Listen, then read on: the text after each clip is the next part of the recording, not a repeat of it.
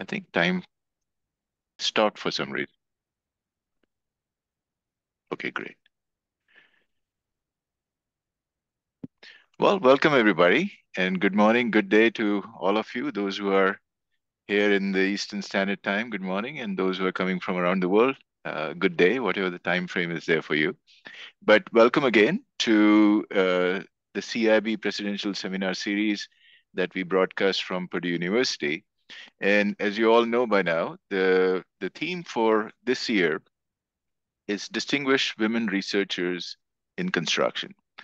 And again, today we have indeed a pleasure to welcome another distinguished researcher, a young career researcher, Dr. Sayanti Mukherjee.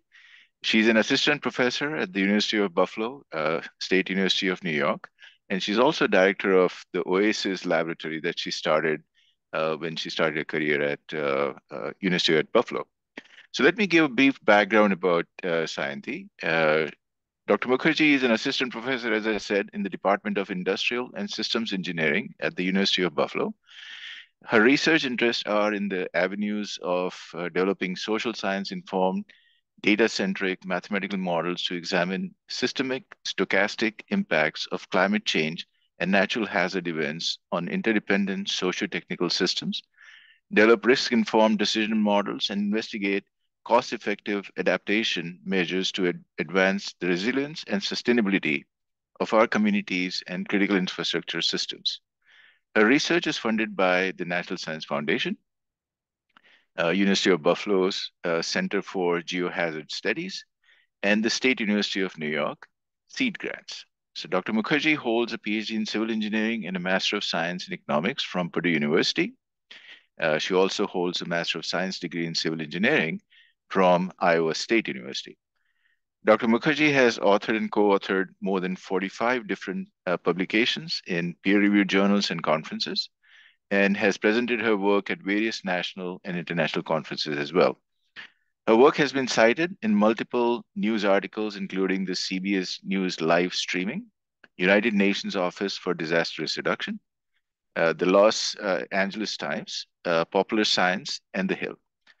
Dr. Mukherjee has received the Outstanding Young Investigator Award from the Energy Systems Division of the Industrial Institute of Systems Engineers in 2021, Best Track Paper runner-up from the Institute of Industrial and Systems Engineers, Work Systems Division, Best Paper Award from Risk Analysis, Jury Award for Best Paper from PMI, and many more accolades to her resume.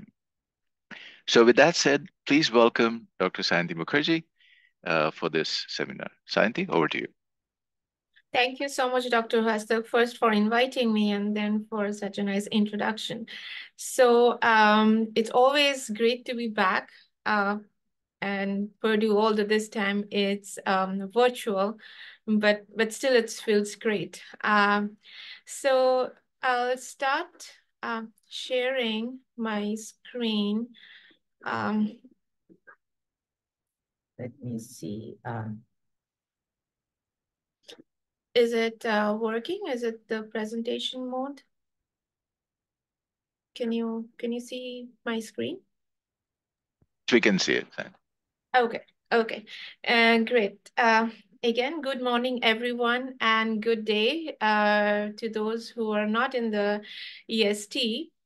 So today I'll be presenting on the topic of advancing climate resilience of interdependent critical infrastructure systems under deep uncertainty. So in this talk, I'll provide a brief overview of how climate and weather disasters are impacting our built environment and socio-technical systems, and how the disadvantaged and underrepresented communities are disproportionately impacted by this. So that's the reason, that's the motivation for my research, and most of the research projects are under this portfolio, because it's very important to advance the resilience of our built environment in an equitable way. Just to start with and motivate this direction of research, we are all aware of the perils of the natural disasters. So, these are some of the snapshots from the very recent disasters, the California flood, which was due to the atmospheric river event last year. Early this year, we also had a similar event. Hurricane Fiona, which impacted Puerto Rico, Dominican Republic, and it has a devastating impact on the infrastructure, communities. The Texas wildfires, essentially as we speak of, the Texas, some of the counties are still burning. The Smokehouse Creek fire, which has been unheard of because, as we know, that wildfires are mostly affecting California, but no, it's now the spatial scale has increased, and also the time for wildfires is not anymore the fall season, so it has been almost throughout the year. In contrast, there was this Texas winter storm in 2021, the storm Uri, which was even more devastating because Texas, being the southern state, was not at all prepared for that winter storm. So as we see that the climate patterns are changing, and that is significantly impacting our communities, our built environment. And what is happening as a result is, since we are not prepared, these disasters are disproportionately impacting the low income, underrepresented, disadvantaged communities.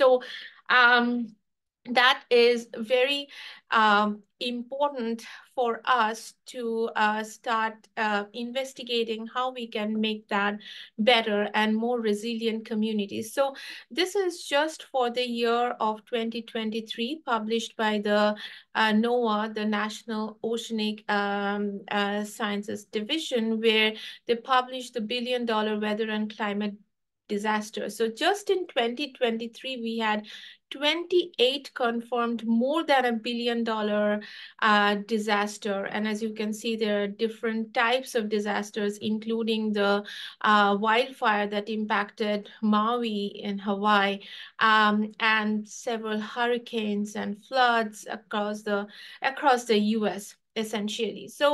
Um, just for note, this $1 billion is just the economic loss. It doesn't even include the social costs or the social burden that the communities are facing due to disasters. So they are already underestimating this loss.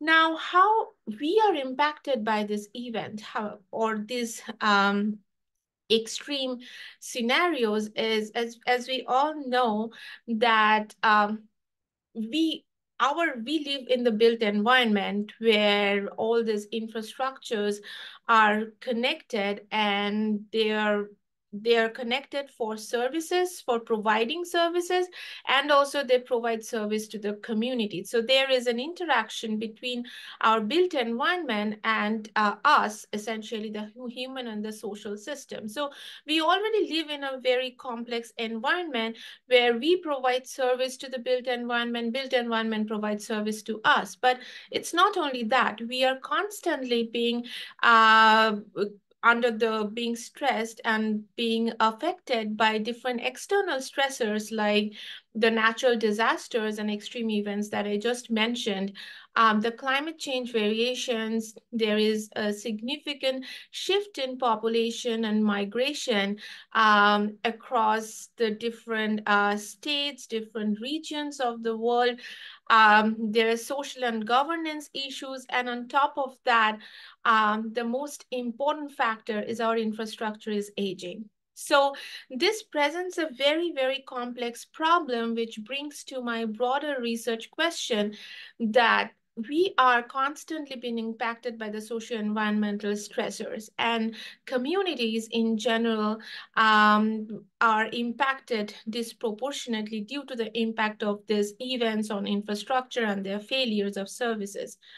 So the question is how we can get or obtain or live in a world where the things and the socio-technical system is much more equitable, resilient, and sustainable. So this is the broader question of how do we minimize this risk of environment or social and environment induced stressors equitably. So that's the big question I try to answer through different projects that I will be presenting today. A couple of them here.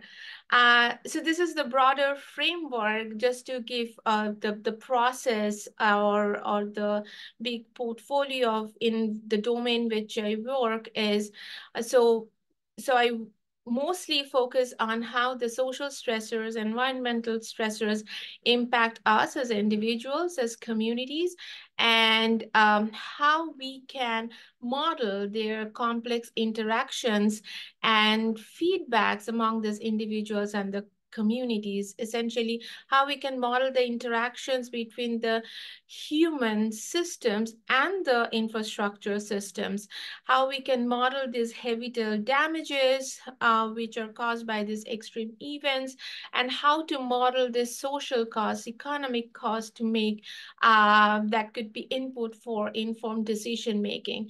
And how do I do that is more focused on risk-informed, equitable decision frameworks and models. And the final output that we aim to achieve is a resilient, sustainable, and equitable community in the built environment.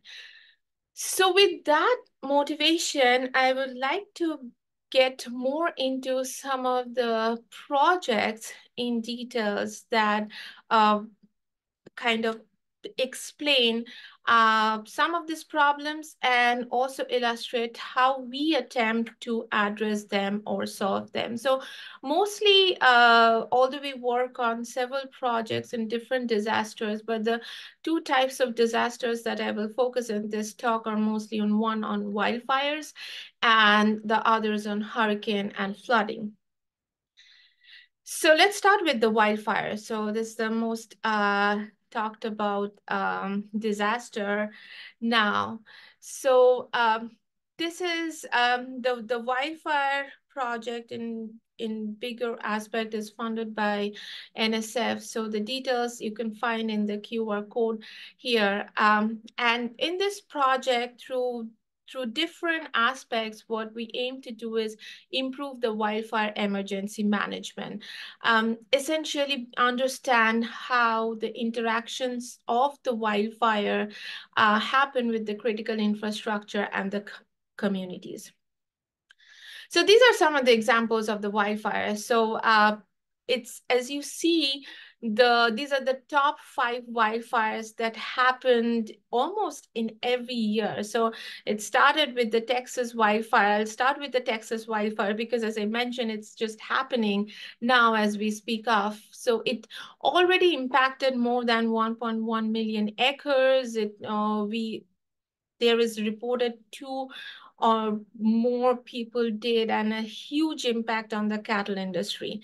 So the Maui wildfires that happened last year in Hawaii, that was a tragic disaster where more than 100 lives were lost, right? With 4 reported missing, and people were actually jumping in the ocean to, escape from the fire.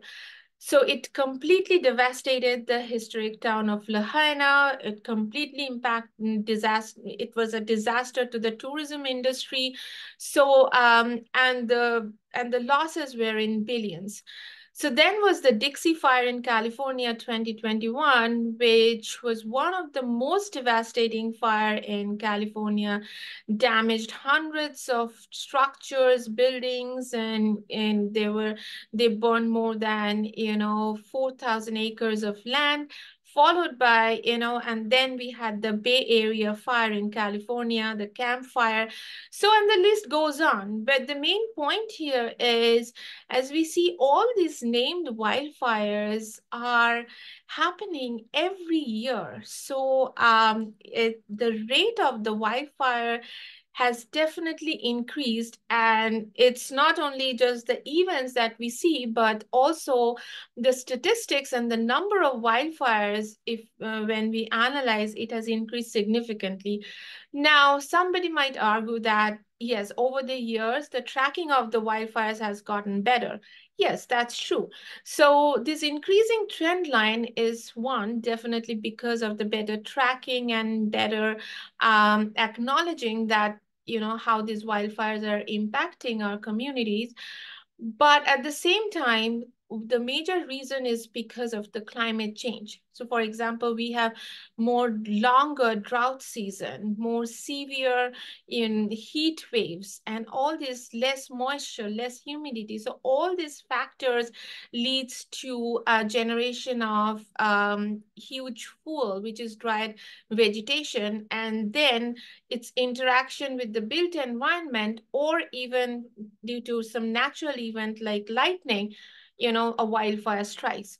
Now, I just want to spend a little bit time on, okay, somebody might say that, okay, wildfires were there in the past.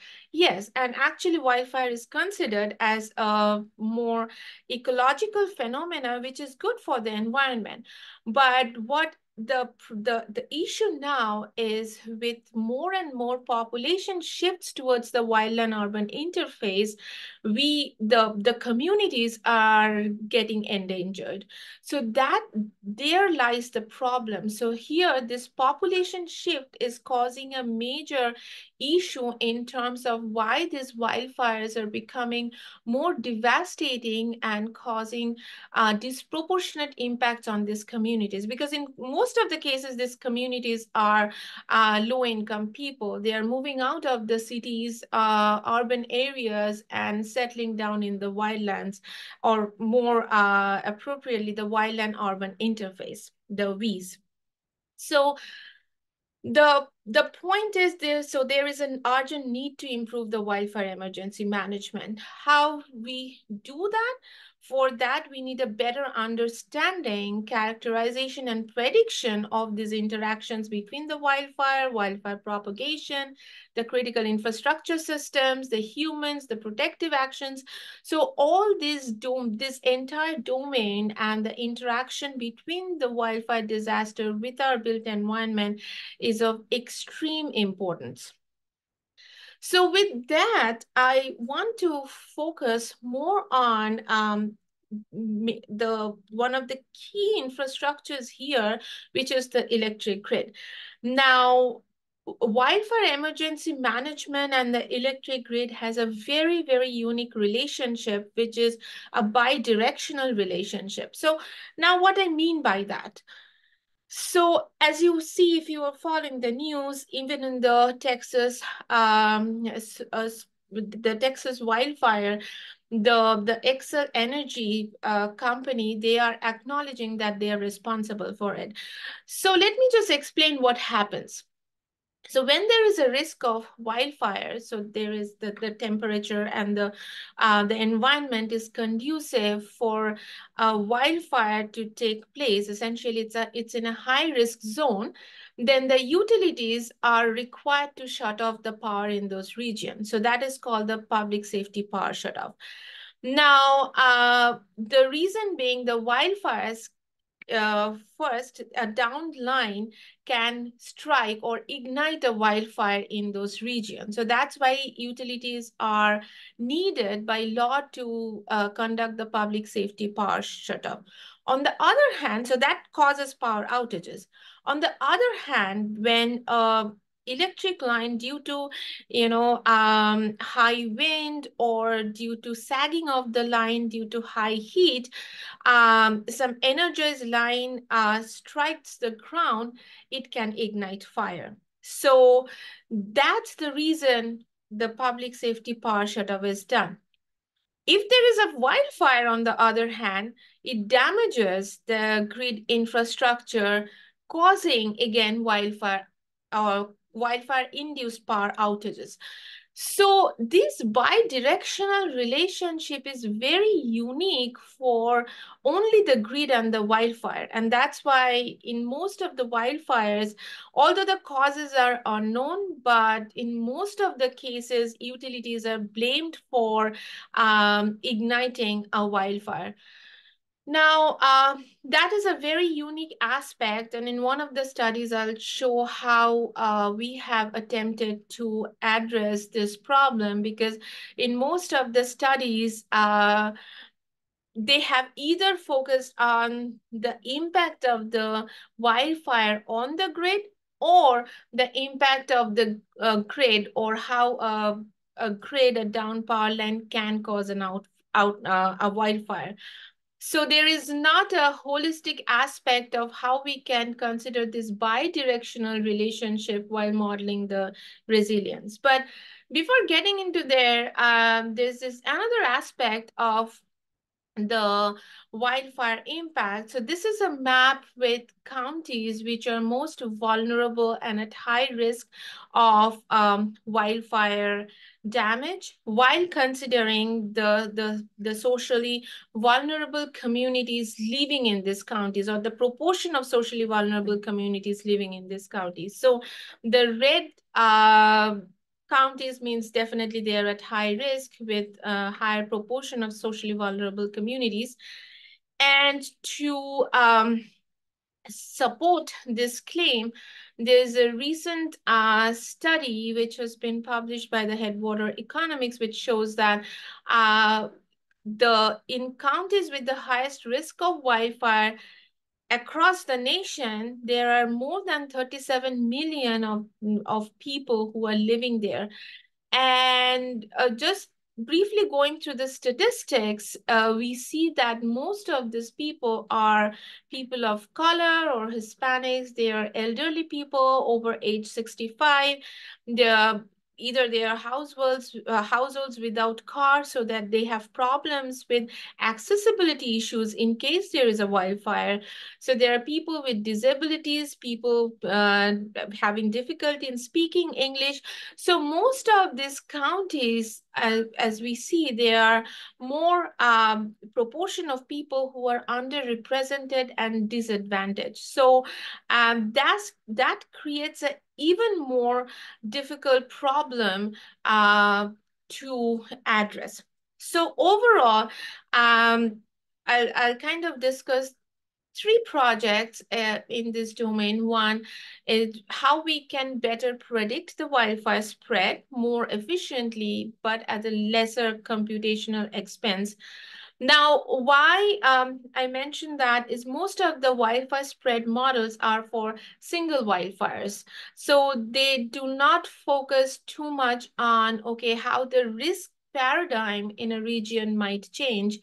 And also they are physics-based models. So to run these models, it takes a long time. It's very computationally intensive. So what we explored in this project is how we can use different machine learning approaches, and with the existing data that we have, can we come up with an approach for a good predictive model for the wildfire spread.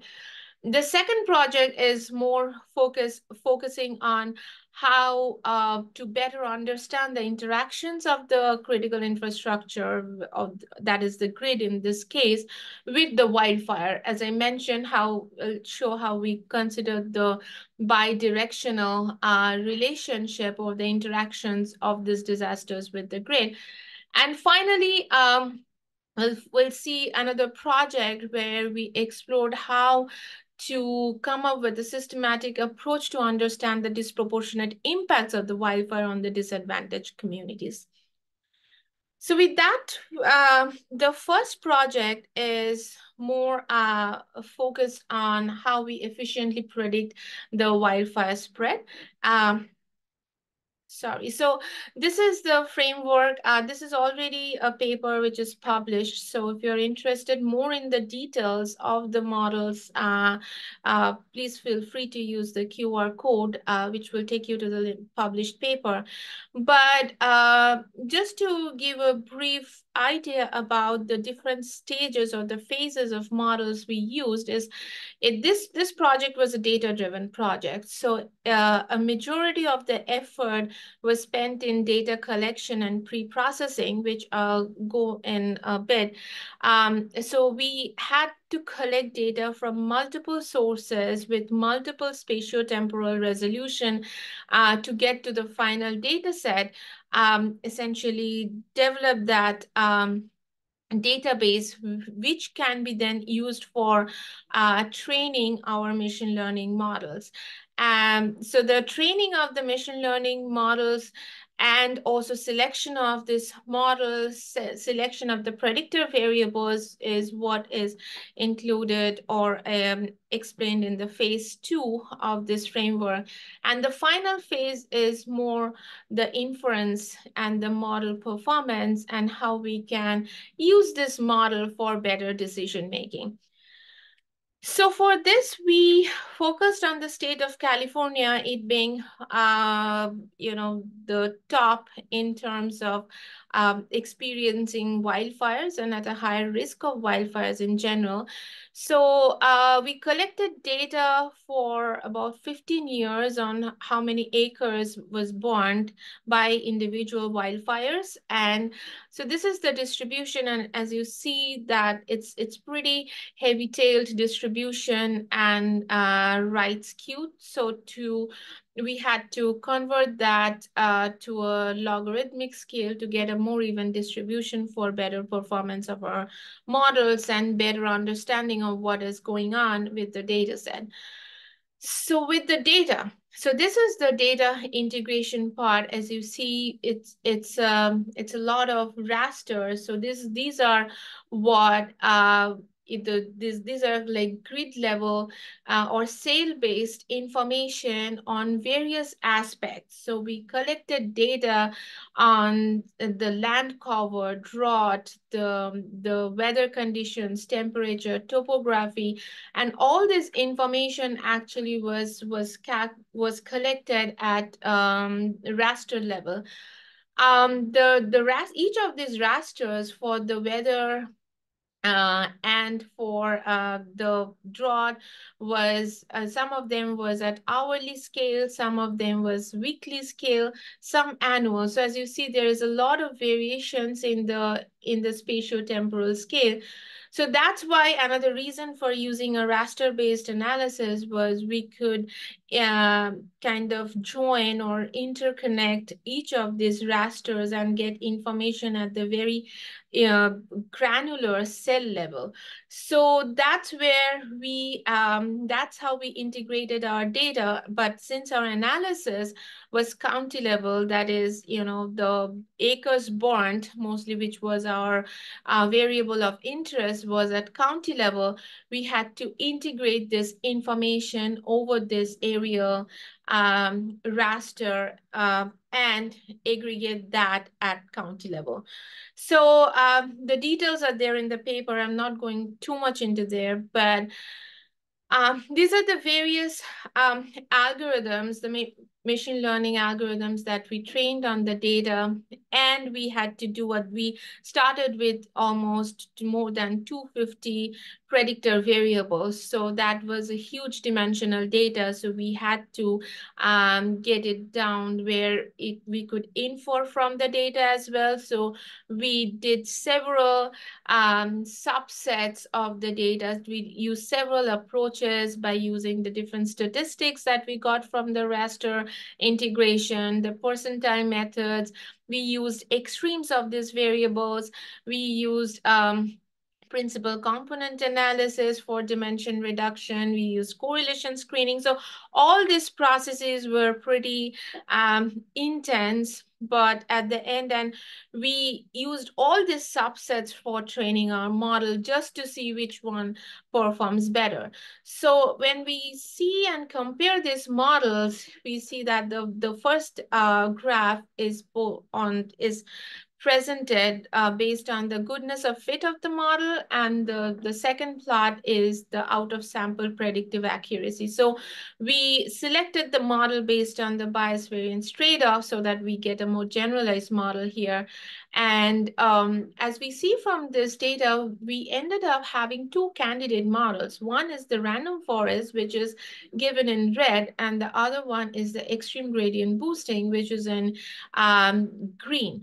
So both of these models perform pretty well for predictive performance and for the goodness of fit. So we were not quite sure which one to select. So we proceeded with that and did further analysis to understand which model offers better insights on the data. So For our final model selection, we compared the two models from two aspects. First, we collected the data from 2001 to 2015, but we trained and validated our models essentially on the data from 2001 to 2014. We didn't touch the 2015 data because we wanted to use that as a validation set and see how our prediction how the prediction can pick up the real patterns in the data essentially. So this is our model and how it worked on the holdout or the data that we didn't use for the modeling purpose. And here we see that the XGB, which is the extreme gradient boosting, actually closely follows the patterns of the observation, the real observations in which is presented by this red curve, than the random forest. They're pretty close, but what we observed is in most of these cases, both of these models, they perform pretty well in capturing the trend, but what they cannot capture are some of the extreme events, some of the dips and some of the, it's more which is not following a trend. And that is always a case for disaster data. Because it's extreme event, we want to err on the side of more caution. We want to essentially overestimate our model so that we are not too much into we are not taking risk too much in there. So that's what we actually saw, that both of these models are actually overestimating a little bit, which is good because it's essentially it would help in a conservative design of the system. Also, when we compared the different variable importance plots, we saw that the gradient boosting was giving a much clearer understanding of which variables were more important over the others compared to the random forest model, which is explained by this red plot. So we selected XGB as our final model and proceeded with the inference that would help us in decision making. So this is the variable importance plot, essentially the ranking of the variables. What are the key predictors which impact the wildfire spread or the extent of the wildfire spread? So just to focus on the first two, which explain that the temperature is not the temperature per se, but the deviation in the temperature in the third quantile or the second quantile, they are the most important. Now, the third quarter or the second quarter means the season. So the third quarter is the fall season and the second quarter is the summer season. And we integrated the data in a way so that it can capture the seasonal signals. So that's where we found that those two variables are extremely important for predicting the wildfire spread. And not only that, with the increase of this deviation or this change in temperature, the fire spread is increasing, or the risk of fire spread is increasing. So that's how we inferred for all the variables. And in summary, what we found is among the geophysical factors, like which are more related to the weather and meteorological factors, we found that surface temperature, wind gust, land cover, vapor pressure, and the other variable like boundary layer height, which is also one of the factors that affect wildfires, they were extremely important and impactful for the spread of the wildfire. On the other hand, we considered the different anthropological factors like number of mobile homes or number of structures present in that area, population density, and others. The only variable that came up to be significant was population density. So the housing or the types of housing didn't play a role in the spread of the wildfire in this case. So with that, so that was this project led a good pathway for us to show how we can predict the wildfires that can help in better preparedness. So the second one is more, this project is more focused on how we can model the bidirectional relationship. So this paper is under second review in the European Journal of Operations Research. So, but we have the draft version on the arXiv. So I've provided the QR code there for details of the paper.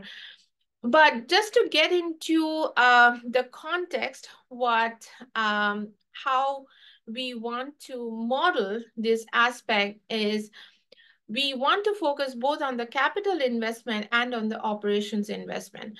So the capital investment essentially for the grid in context of a wildfire includes the pre-disaster hardening, which includes, okay, pole replacement or, reinforcement of other structures, installation of automation equipment, more sensors or not, whether we should cover the conductor in installations, tree trimming, whether we want to do some undergrounding of the sections or not. So all these plannings are done way before a disaster happens, just to harden the infrastructure.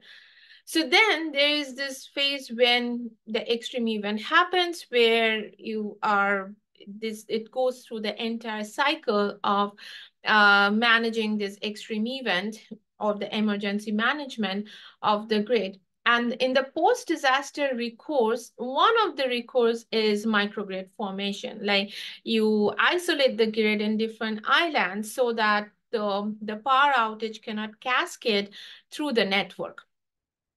On the other hand, the operational strategies for grid resilience enhancement for wildfires is the one that I mentioned about the public safety power shutoff. So the public safety power shutoff, or in short, the PSPS, is so there is a whole lot of planning that goes on, and the entire plan has to be in place, but it goes through different stages. So first stage is we have to assess whether the fire ignition condition is appropriate or not. So what it includes is the weather and the fuel condition.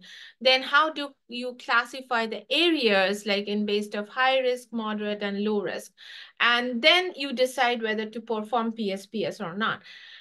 So the problem statement, as I briefly mentioned here, is this: it's a three-level problem where there's a pre-disaster hardening decision. In the second level, there is the based on the wildfire spread, how the grid can be affected.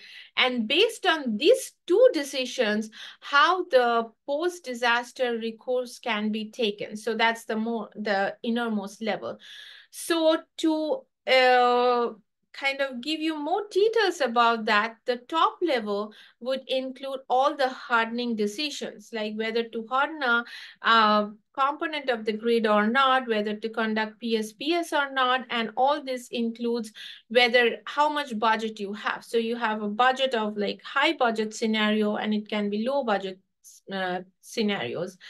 The second level is based on the wildfire. So here in modeling this problem, we said that, okay, wildfire has a brain and it wants to impact the grid in the worst possible way. Now, why we selected the worst possible way, we wanted to err again on the side of caution and come up with a more conservative design, but this can be changed to more realistic spread of a wildfire. So to do that, we came up with a mixed integer programming, and using the existing and tools called the FLAM map, we got the fire spread parameters, and then including some publicly available data on moisture, fuel moisture, and weather data, we generated this worst case wildfire ignition and propagation scenario. Now the third phase is contingent on the top level and the second level. And here the objective of the grid operations manager is to minimize the unserved load and the cost of damage to the wildfires. Now, the problem is set up in a way that the priorities can be set by the manager in terms of whether they want to put more weight to the unserved load. That is, the serving of the load is much more important over the cost of damage to the wildfires, or vice versa. So this is a three-level optimization problem where we designed a three-stage intersection model, and this is just shows the flow of the process where we had the first stage which gives input to our second stage, and the second stage, the wildfire propagation, gives into input to the third stage of where we design the optimal power flow model, designing of the power grids and so on, which leads to efficiency assessment and sensitivity analysis. So now just to get into what results we got, so to establish our framework, we use the IEEE 30 bus power flow test set because real power grid data is not available. So we use this test case, and this is the grid, the sample grid that is existing, and this is the grid that is being used by most of the research studies to establish the proof of concept. So here what we said that the entire zone is divided into three types of risk categories: high, moderate, and low, given by red, yellow, and green. And these are the buses. The circles are essentially the buses or the nodes in the grid, and the lines are more on the power line. So with that, we created four scenarios, two with the low budget scenario. But the priorities, the two scenarios, the priority one was to serve load, and the second was to minimize the damage. Same for the high budget scenario. So one priority was to minimize the unserved load, and the second was to minimize the damage of the infrastructure. So for the four scenarios, we got four results. But just to keep an eye on the time, I'll just focus on the specific results that we had when we had the low budget. So with the low budget, the first result that we had, that no areas are shut off, like no areas we conduct power safety power shut off, because the load serving prior was the most priority. But in that case, if you see, there are significant number of lines which were interdicted by the wildfire. So the damage to the grid was significant. And since the cost to the ignition was also low, the fire started in three different cells. So that's the worst case wildfire scenario. With the second case, where we had a priority to protect the grid, so our model showed that you should conduct PSPS in the high and moderate risk areas, because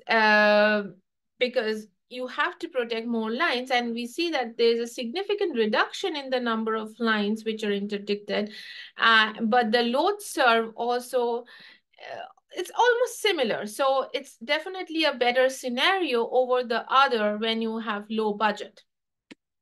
On the other hand, for high budget scenario, when again load serving is considered to be the most important one, there was no power shutoff. It recommended that you should have no PSPS, and you should have 20 lines are protected. But the load serve, if you see, it's like increased to 98.5% with 11 lines just interdicted. So definitely, if with more budget, we need more budget to protect our grid, and this is a proof of that. And with the high budget, the fourth scenario where the grid protection was more important, then we had you should do PSPS in the high and moderate risk areas. But what you can save is you can save the number of lines that got interdicted. So you can save on the capital investment, although your operation cost will be more because only 77.5% of the load is served. So with that, key findings are in a low budget scenario, we found that the PSPS should be conducted in only high and moderate risk areas. and also protecting of the grid should be prioritized. But in high budget scenario, if the load serving is prioritized, then higher budget should be allocated for hardening of the grid infrastructure. PSPS may not be conducted to maximize the load served.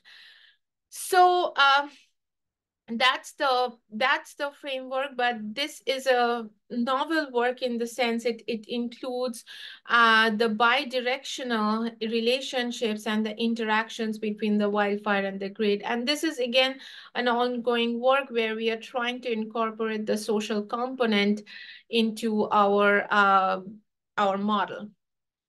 So the third one is more on the social aspect, where our objective was to see how well a community can recover from a wildfire-induced impact. And because as you see from this graph, it's the risk of wildfire impacting these communities and the number of properties which are at significant risk is extremely high.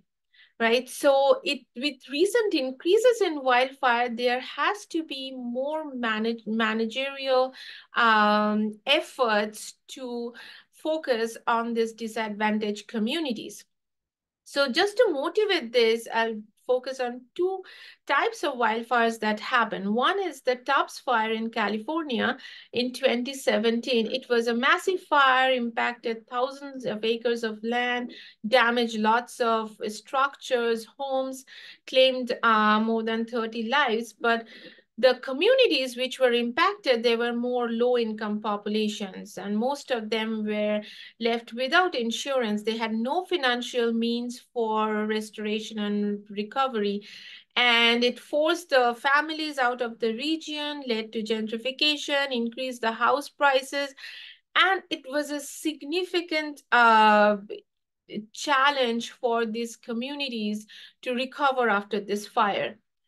The second one was the Woolsey fire, just happened next year, but it impacted Southern California, mostly in the areas of Malibu and Los Angeles. So although it was significant in terms of destruction and the number of structures that were damaged, but the communities that were impacted were mostly wealthy and influential people.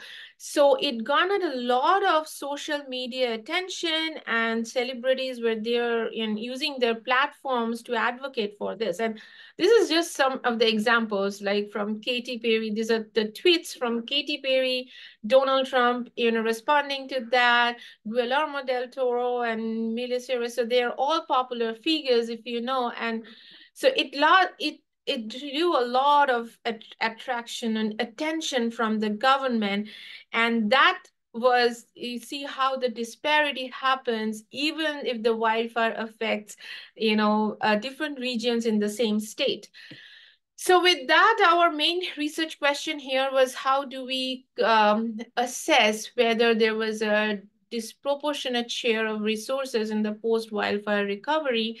And to do that, again, we used a data-driven approach where we collected data from publicly available resources like National Interagency Fire Center, U.S. Census Bureau, and using that data, process that data, trained different machine learning models for understanding what's going on, coming up with a more inference-based machine learning model. So what we found here is very interesting. So I want to point out to two results where we have, this percentage of Black population in a county, as it increases, the number of incident personnel. So this indicates how many persons were dispatched to recover a community.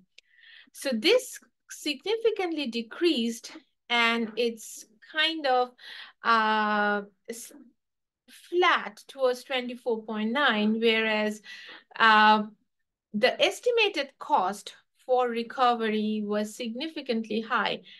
On the other hand, for families over 200,000 family income, the incident personnel dispatch was significantly high. It increased, and the estimated cost was low. So as you see, the resources available for the counties with higher black population or low income people were even less, right? So this is a clear evidence that we need to focus more on these communities to and include their situation in our decision making process. So this is our ongoing work. We are still trying to focus and get more details on a final granular scale so that we can understand better how these resources are distributed, what are the reasons for lack of adequate resource uh, distribution, and so on. So the last one, I know I'm going a little bit over time, but this project is a very different than a data-driven project where we essentially got this grant to study the impact of Hurricane Fiona on the critical infrastructures and their failure impacts on the community. So this is the team. So Prashanja was my previous PhD student. He graduated. My colleague, Dr. Diana Ramirez Rios, myself, and another PhD student, Snyder. So we all visited there. Um, and the main problem, what we wanted to tackle was how the Hurricane Fiona impacted Puerto Rico. So just to give a brief, it made landfall in September 14, 2022 in Puerto Rico. It also impacted the Dominican Republic, Grand Turk, and overall it was 32 or more fatalities were recorded. But this figure, what I want to show is the majority of the it made landfall from the south, and for Puerto Rico it's a very mountainous regions in the central, but nice coastline because it's an island. So the communities faced significant flooding caused by the hurricane. So as you see, the major questions were how did the electric grid and transportation failure impact? These were the two critical infrastructures that failed and impacted the communities. How it happened, and how can we prioritize the recovery and reconstruction efforts of this interdependent infrastructure for a faster recovery? So, with that, we focused on the entire island of Puerto Rico, especially the communities which got hit by severe floods, experienced cascading power outages for days. And these are some of the pictures. You see how big the devastation was. And the major issue with Puerto Rico's power was with the utility company. There was trust issues, and you can see the transmission lines were out, the roads were completely blocked. So even if they had to go and restore a grid, they couldn't because of the inaccessibility.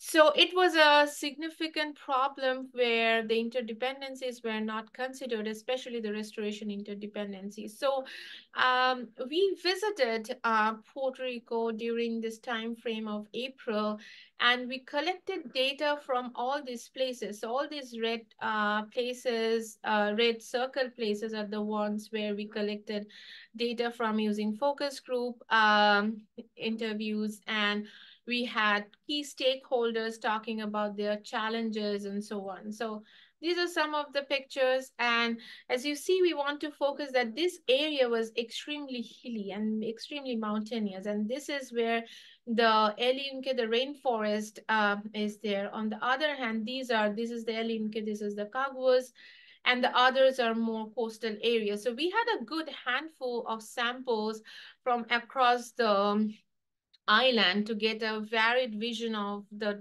different perspectives of the communities.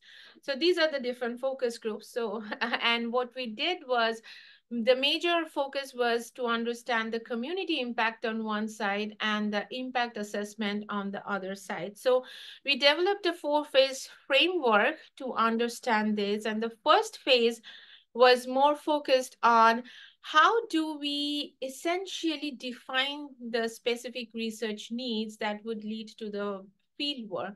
So this was an iterative process where we had the community-based participatory research. We contacted our community leaders there, understand the problem, but also did search the newspapers, the news articles, and so on to come up with the specific needs.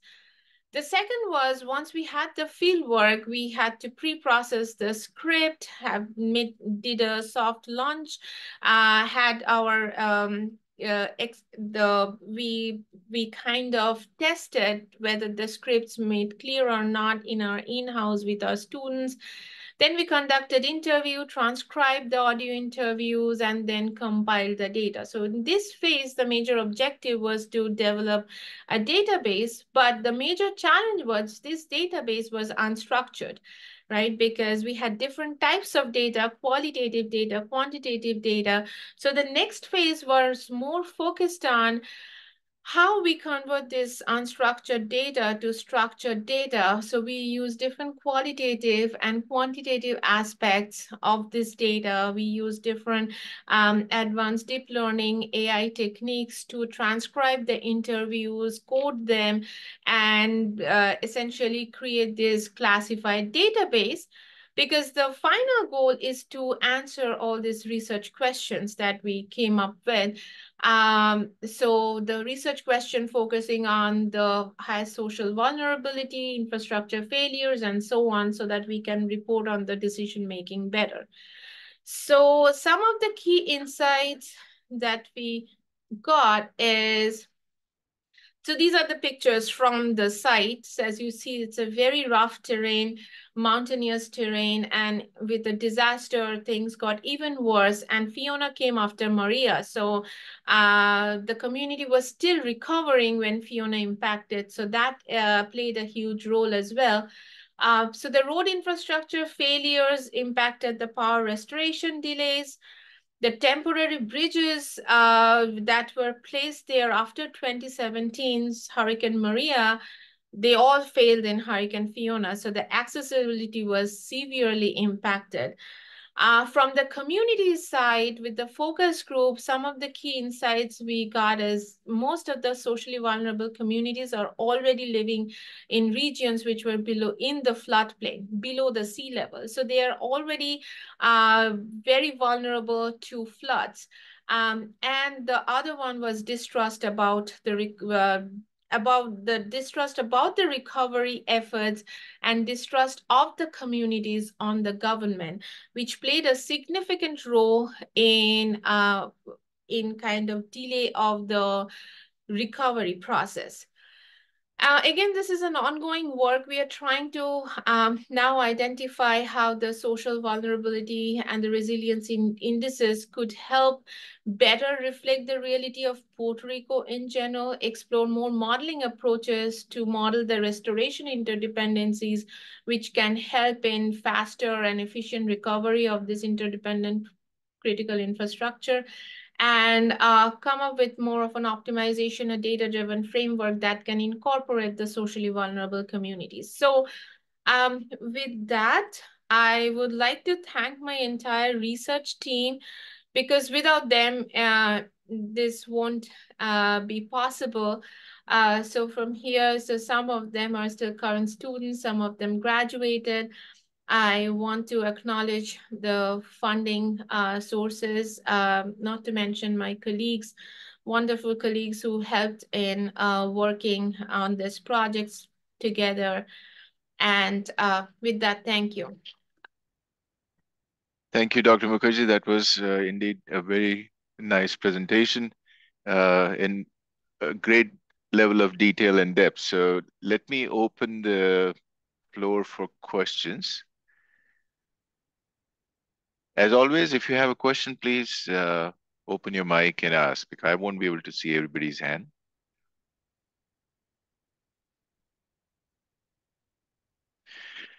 So while people are thinking about their question, let me start with mine. You mentioned that you were looking at equitable distribution of resources and in response to disasters, and you went through multiple different examples, the fire in California and the hurricanes in Puerto Rico and so on. So based on your research, what have you found about equitable distribution? Or the disparity in that? It's definitely not equitable. It's definitely inequitable. So I can just to give you a brief about Hurricane Fiona, which impacted Puerto Rico, and these are what we heard directly from the communities.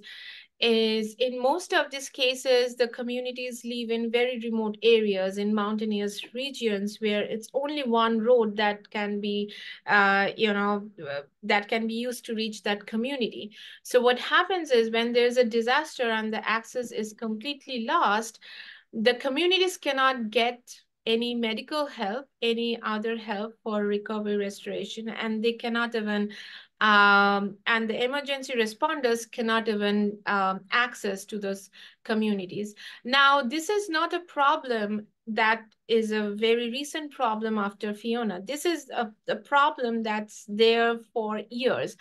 And there has been a lot of problems with, there has been a lot of political challenges in Puerto Rico that is kind of hindering them to have built more capacities. They are giving them permits to build low income houses in the floodplains for which FEMA is not willing to pay for the insurance. So most of this disadvantaged population, they don't even have flood insurance or insurance. So whenever their house is washed away, it's on them.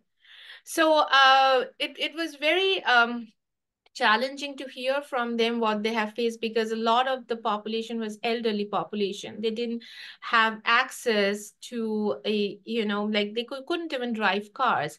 And with Fiona overnight, and so we went to a place called Salinas in the south of Puerto Rico, which is, below the sea level. So anytime when there is even a hurricane in Atlantic, so the sea forces water to get inside, even if they are not directly impacted. So their houses got completely damaged with mud and, saline water, seawater, and they had to move out from their houses, leaving all their belongings and live in community centers for weeks. And there was no help on the way.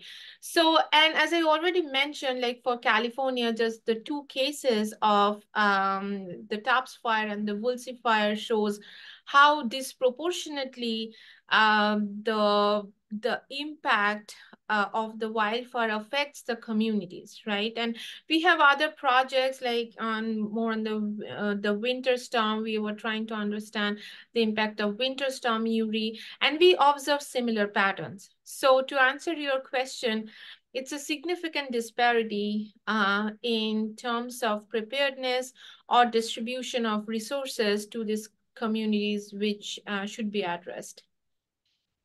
Yeah, thank you. I see that Professor Ismaili has a question. Go ahead, Bezat. Yes, yes. Thank you so much. Really appreciate it, Professor Mukherjee. I just wanted to say, nice to see you again.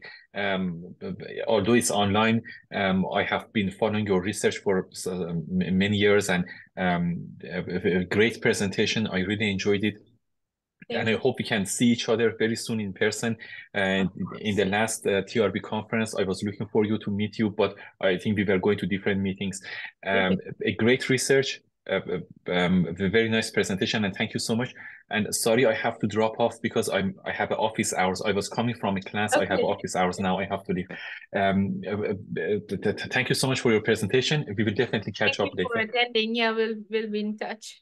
Thank you. Sure. Thank you. Bye. Thank you, Bezat. Ali, you have a question?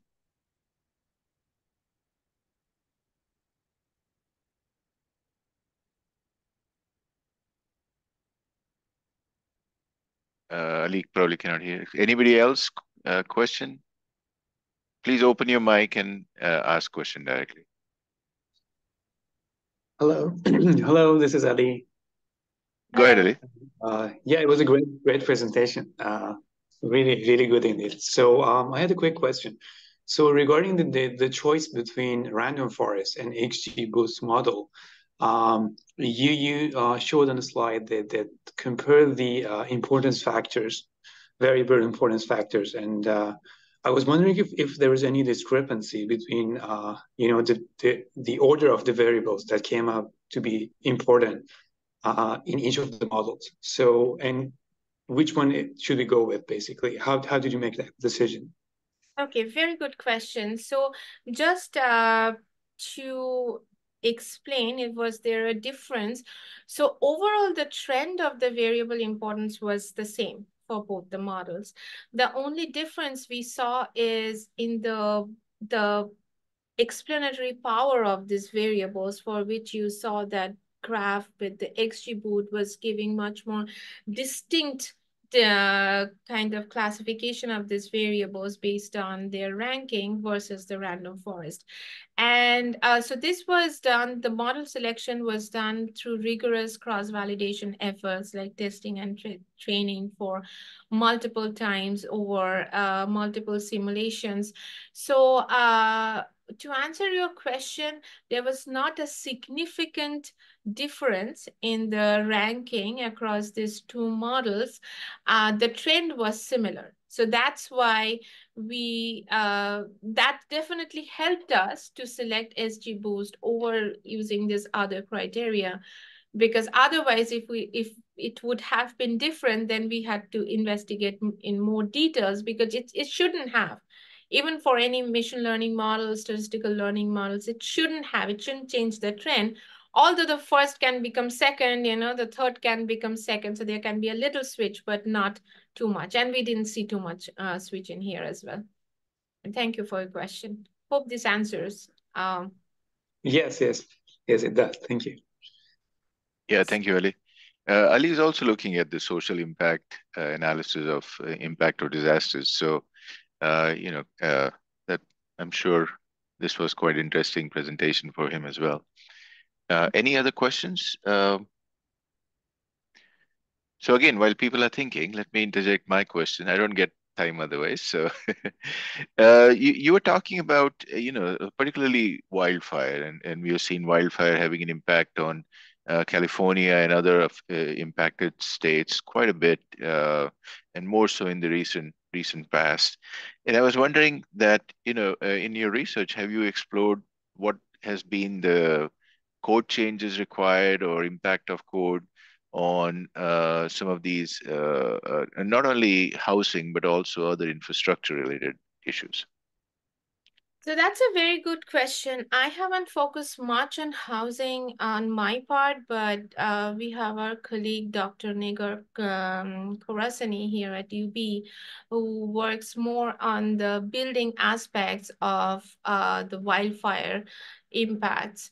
But in terms of overall infrastructures, for example, the grid, as I mentioned, so we don't have any specific codes for the grid, right? And so what we need for essentially incorporating the risk-informed decision-making or resilience and enhancement of this infrastructure is we need to account for the evolving risk paradigm where these infrastructures are situated. For example, under climate change, some of the regions probably are facing wildfires more often, right? So they should be categorized more in a high-risk zone rather than if we generally what we are using now is more of a static wildfire risk map, which was generated in mid 1900s or in 1980s. So it do not capture the dynamic or the dynamics of the wildfire while accounting for the climate change.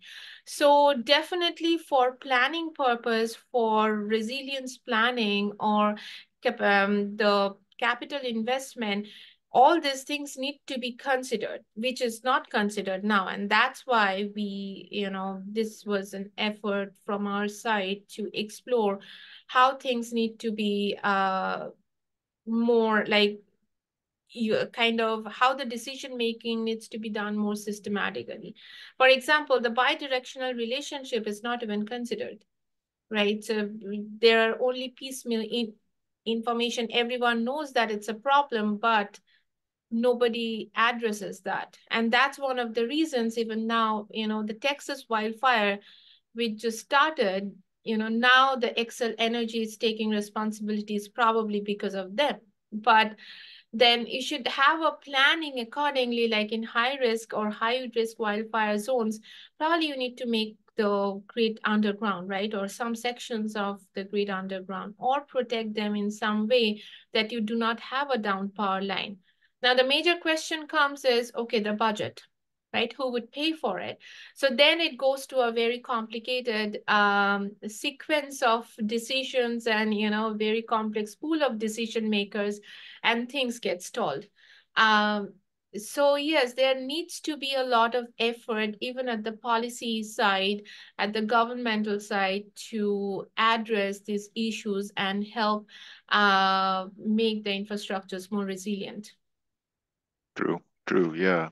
Yeah, cost is a big factor in that decision for sure. Any other questions? Please open your mic and ask. I'm not able to see everybody if you raise your hand, so please just open your mic.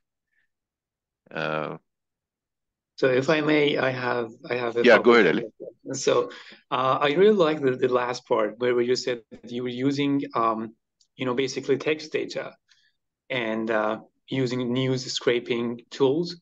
So I was wondering if there was any published paper that you have already published on how to classify the information that you have obtained from news scraping, Very good basically. question. We are in the process of that.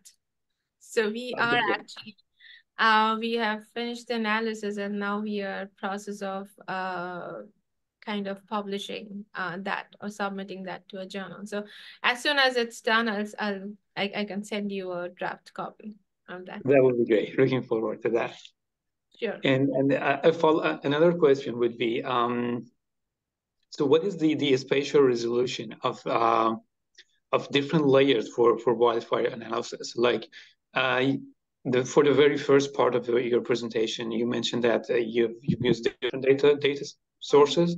And then what is the finest level of spatial resolution? Is it the zip code county Yeah. level, or is it Census Bureau? So the different data sets at different spatial levels. So as I mentioned, for the wildfires, it was more county level information on the areas burned. But for the meteorological data, where we collected data at raster level, it was more at grid level.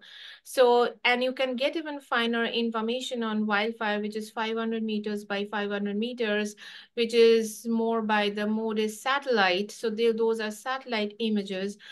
So you can get to a much more granular level as well. But for that study, we had a variety or a wide range of spatial scales for the various types of data sets, because, for example, Census Bureau data is available at that point was county level, right? The acres burned that we used was also county level. One of the reasons for that, we wanted to have a broader understanding of how decisions are made and how the risk paradigm changes across these counties. But, one can go more deeper as well if data is available. Awesome. Thank you. Thank you. Well, we are running out of time, but I have one question that I want to ask is my last question, and that is that Sayanti, you're well aware of the 7-layer concept that we utilize here in our group, and I was wondering that, and you did allude to that throughout your presentation as well, and particularly when you were responding to Puerto Rico. So with respect to, again, wildfire and of course the grid impact and also hurricanes, uh, have you seen the interdependencies and disconnect in capacities for these 7 layers, the civil, civic, social, environmental, educational, and financial?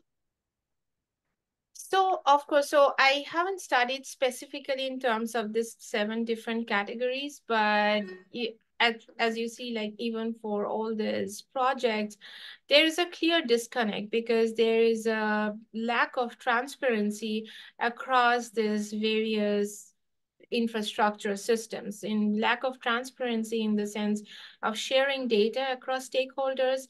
So, for example, the power utility companies are conducting their own risk assessment without accounting for how the failure of transportation systems might affect them.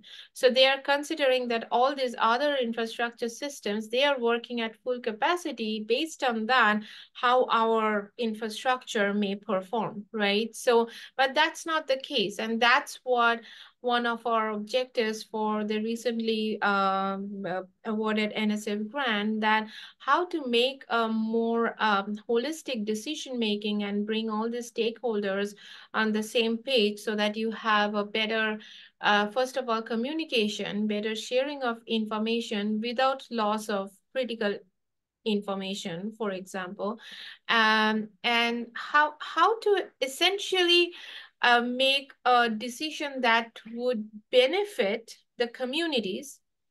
So that should be one objective for all the stakeholders, which is not presently, because each of the stakeholders have their own specific objectives. Instead of that, how all of them can put their efforts to move towards a single objective. So maybe having, a stakeholder to oversee them. We don't know, it doesn't exist. For example, FEMA, in a disaster situation, they have a understanding of the different infrastructures, where they are, how they are, but not too much into depth, right?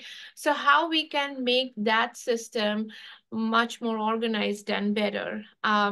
So yes, there's definitely significant discrepancies in terms of capacities, in terms of in information, in terms of even operational strategies across the various types of infrastructures, especially as it relates to any extreme event situation. Yeah, that's what I gathered too from your presentation. But we run out of time. Thank you again very much. I appreciate you taking time and making this wonderful presentation for everybody's benefit. And with that said, I encourage everybody to open their mic and give her a big round of applause.